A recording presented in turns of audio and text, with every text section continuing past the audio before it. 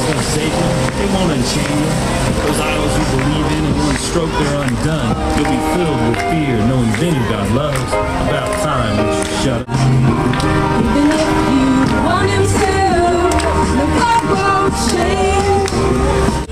What brings you guys out today? Well, you understand anybody who calls them a gay Christian who hasn't really read the Bible. You can't call yourself serving Christ and following Christ and at the same time condoning that which he forbids. What do you think of the big game on Monday? Do you got Ohio State or Oregon? Well, you know, I'm kind of like Urban Meyer. You know, I'm from Florida. So if you had to have gay sex with either Urban Meyer or Mark Helfrich, which one would you prefer?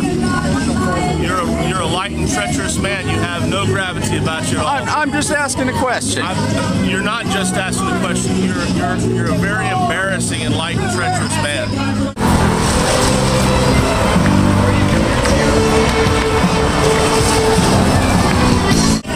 Are football players sinners? I mean, they shower together. They're wearing those tights. If you were asking a sincere and relevant question, I'd answer it. But think about it. What are you, 25, 30 years old? You're standing out here asking a question like that? Yeah.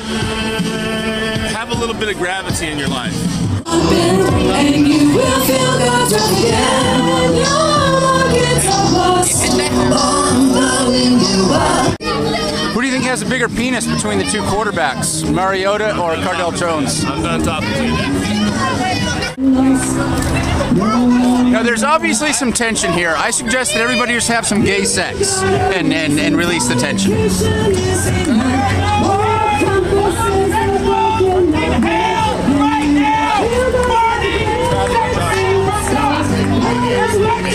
This guy here looks pretty tense. You think he could use some gay sex in his life?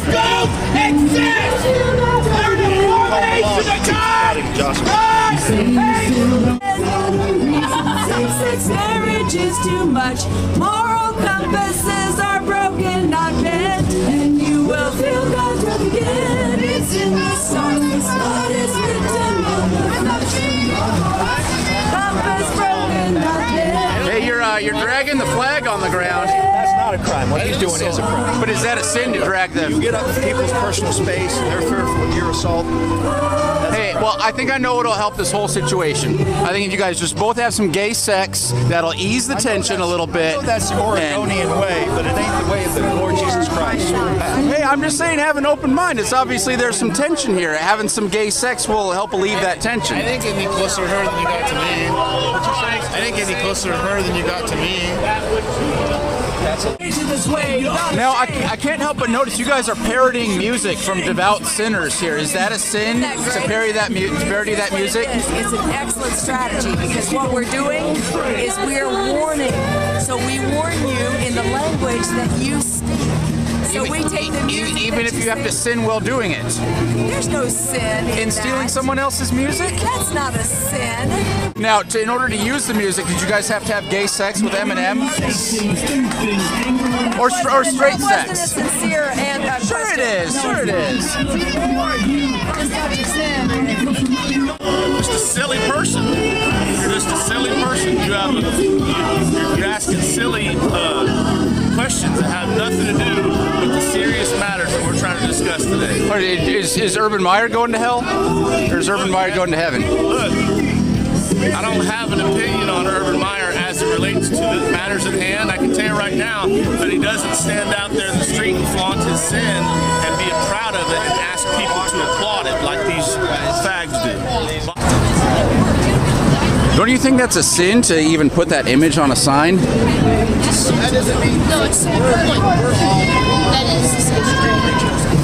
Yeah, but isn't it a sin to even put the imagery on there? Demonstration. So he's sinning right now. Demonstration. Are you going to go to hell for holding that sign? He's not going to for that sign because he's not doing that with you guys. But he's the one promoting it with the imagery right there. He's not. He's saying it's a fag church and a negative church. That's why we're. I don't know. I think you're giving the people here some ideas, you know, and that imagery helps put that in people's minds.